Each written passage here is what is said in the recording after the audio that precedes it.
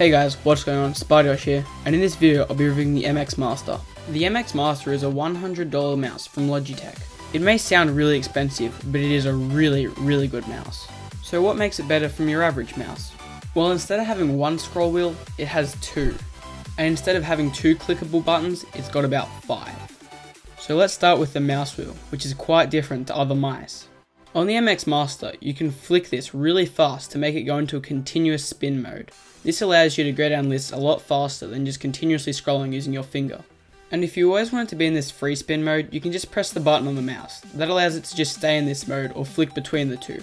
And if you're not happy with how quickly it goes into this mode or the speed of it, it's all adjustable in the settings app. Moving on to buttons, we find that the MX Master has more than your average mouse. Aside from left and right clicks, the MX Master has 3 other buttons that you can use.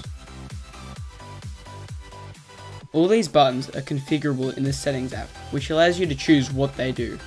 This means you can be more productive as you have shortcuts to things that you frequently use. The MX Master also has multiple Bluetooth profiles, so you can connect it to multiple computers, meaning if you're going between computers, you can just flick between them, keeping the exact same mouse. One thing I oddly appreciate about this mouse is how you charge it. Instead of needing batteries, you just plug it in using the included micro USB charger. And because of the placement of this port, you can just keep working away without having to worry, unlike another geniusly designed mouse.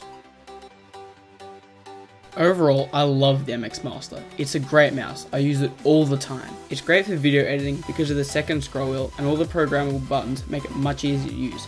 And the settings app has so much in it, you can customize basically everything. As always, thanks for watching my video, and if you haven't already, make sure you subscribe, as you have no idea how much it helps me out.